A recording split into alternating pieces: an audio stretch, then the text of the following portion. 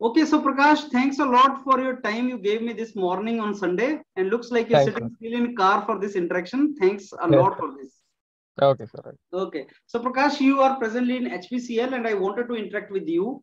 As Okay. you know, HPCL has again declared the written exam, and they are going to recruit students again this year. That is the second exam. Yours was the first season of that exam, Yes, and sir. I want to interact with you in that direction only.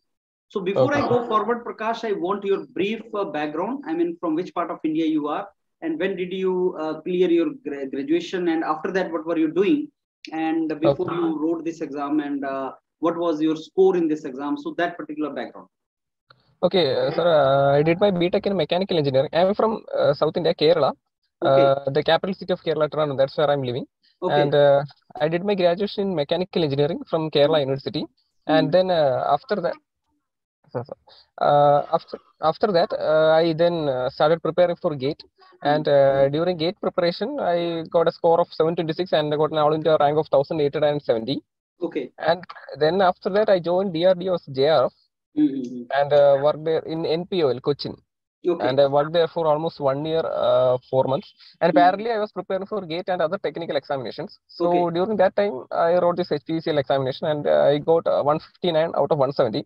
Okay. Like so 170 75 sorry 85 questions was technical and 85 was aptitude, so I was Mm. good in aptitude. And technical, due to this preparation for GATE, I scored 159. And Mm. then after that, interview and group discussion was there, so I Mm. joined YourPedia for that Mm. coaching. And Mm. you helped me a lot, sir. I Okay. called you after the Mm. declaration of the results to thank you, so Mm. that's a good experience, Yes, sir. I That's how I remember got you. We used to talk about this DRDO JRF activities also, yes, and I sir. remember that also. So, Prakash, Yes, I sir. want to ask you, since you have scored very good in written exam, you said 159 out of 170, right? Yes, sir.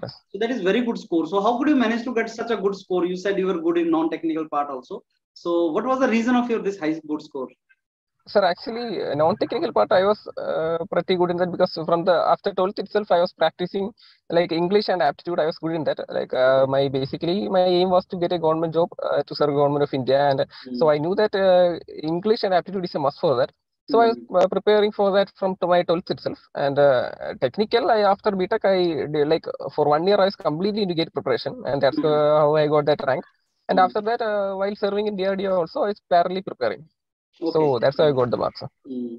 Okay, Prakash, you know, this exam has a different requirement because if I compare it with the GATE exam, then GATE exam has, in-depth technical questions and non-technical focus is not that much. But in this exam, Yes, sir. 50% weightage is there. So we may Yes, not expect sir. in-depth questions and all. And there is no Yes, sir. negative marking here. So the paper attempting strategy also has to be different. Yes, sir. Other exams, there is a negative marking. I Yes, want sir. you to advise the students who are listening to you how the exam pattern is different in HPCL from other standard exams, and how the exam attempting should be different. Okay. Different from gate is just like you said there. Gate requires us to go in depth, and also the problems will be a bit difficult in gate. But here it's not like that. It's we don't need to go to the depth, but we don't need depth. We need breadth. Like we have to cover everything, not in the depth, but the surface we want to cover everything. So like our core subjects, we must be knowing everything. And I think like what to say, SSC JE preparation. For that similar preparation like of that of SSC JE is enough for this. Like we don't need to go into hard problems and all, but we must be knowing basic things about everything. That's what is required here. And regarding non-technical, it's non-technical is almost like comparable to what is being asked in GATE. So that's enough, I think. Mm. That's what I So have that to means you should mention. be jack of all trades. Maybe you are Jack not of all master trades. of anyone, but you should be Yes, jack of all exactly, sir. trades. Exactly, Mm. exactly, sir. Exactly. And what about paper attempting? I mean, you have to attempt all 170 out of 170, right? Yeah, 170 out of 170 I attempted, sir. Mm. So there may be some questions where you had given blind guess, Prakash, because out of 170, I presume you may not be knowing all 170. So No, sir, I blind still guess not is know. done. Yes, sir. Some blind guessing was also there, but if you can manage in time, then I don't think guessing is required because for 170 questions, you will get enough time. If you are good in Mm. non-technical, you will get enough time. Otherwise, Mm. you will have to take guesses. But still, also some questions will be wrong. So we Mm. must know that even if you are not getting the answer, the question may also be wrong. So if you are wasting too much time in that, then Mm. we will have to take guess in so many questions. So Mm. my advice is don't think that every question is the answer will be right for every question. Some questions will be wrong. Like in my case, I think about 6-7 questions was wrong. Okay. So if I had seen that I didn't get the answer, I have to get the answer, and I was wasting time on that, then I wouldn't be able to attempt this much. So if some questions there will be wrong, and some questions you may not get also. So don't waste time on that. You just plan your time accordingly, and take less time on this English and all, English aptitude and all. And if you're good in that, but anyway, don't waste much time on a single question. That's what I have to say.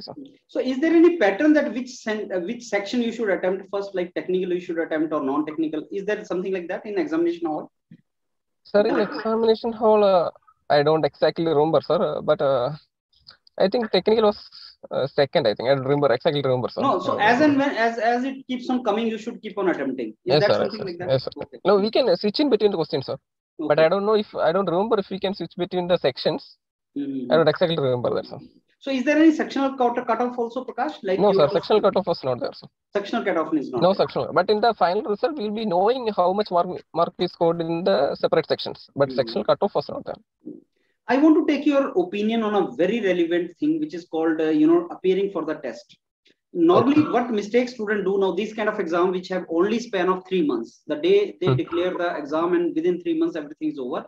So for such exams, with such a very less short duration, students keep on postponing their, testing. Like they're preparing and they say, okay, we will go for test series or testing later on. At what stage they should start going for testing? So what is your opinion on that?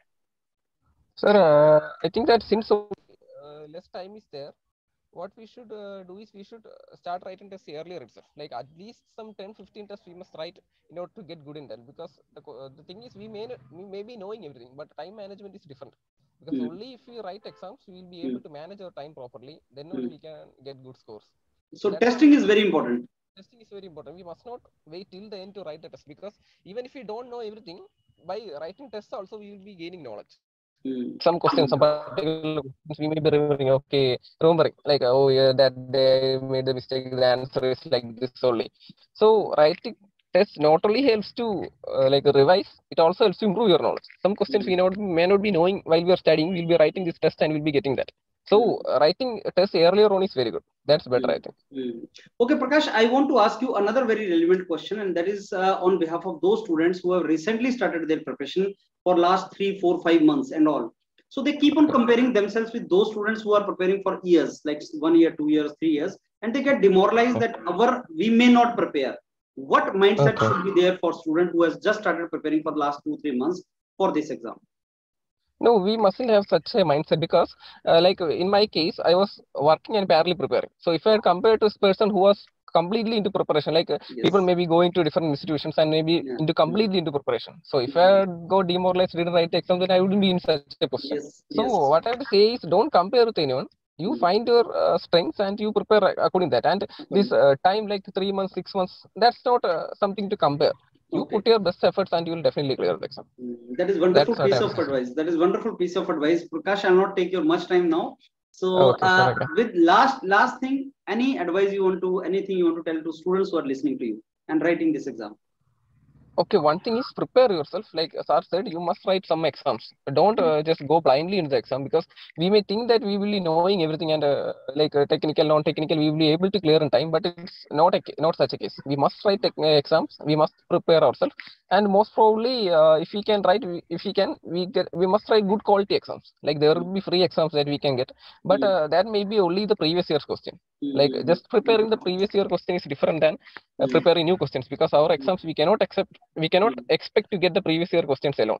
So we just write exams that are quality exams and plan your time accordingly. And all the best to everyone. That's all I have to say. Chalo, that's wonderful, Prakash, and I'm really thankful you spared your time for me in despite of your hectic schedule today. So I'm really thankful to you, and I'm very sure whatever you have told, students will listen to it carefully and they will get benefited. All the very best for your career, Prakash. Thank you. Thank you, sir. Thank you so much.